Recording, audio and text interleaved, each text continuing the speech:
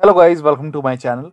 Today in this video I'm going to show you how to fix when you're unable to update this update, that is KB5010415. So for some reason if you're unable to install this update on your Windows 10 computer, then please follow the steps shown in this video.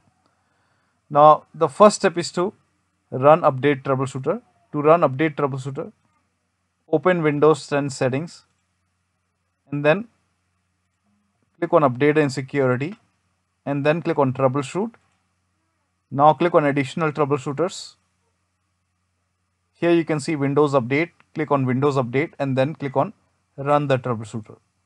And once the troubleshoot is complete, restart your computer and then try to update your Windows 10 once again.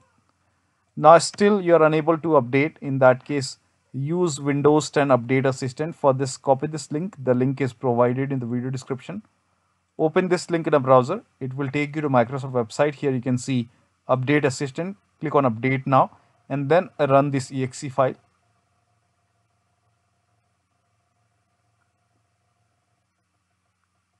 Click on Run or click on Yes to allow. And this will load Windows 10 Update Assistant. It will check for update. Now if there is any pending update, it will give you an option to install it. So if you see the install option, click on install and let the installation complete and then restart your computer and your Windows 10 should be up to date. But still you are unable to download, and in that case run this command. These commands are provided in the video description. Copy this command till here. Now open Notepad. All the commands are provided in the video description.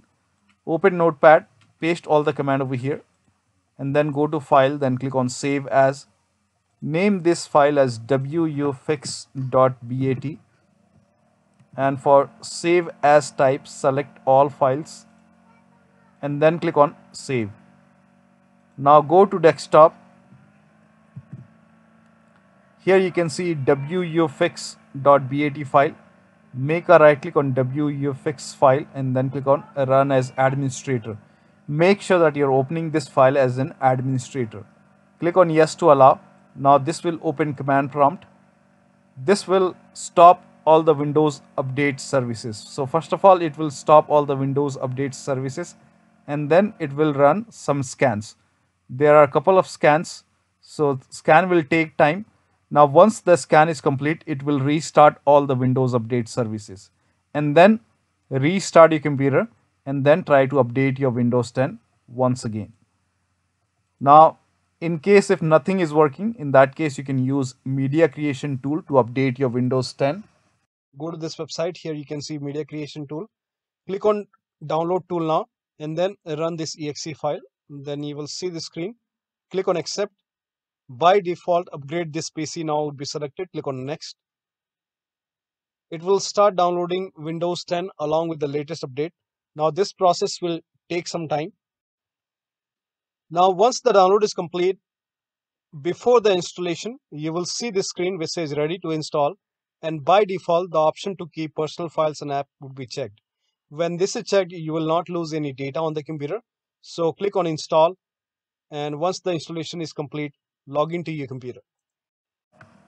So one of the steps should help you to install this update successfully on your Windows 10 computer.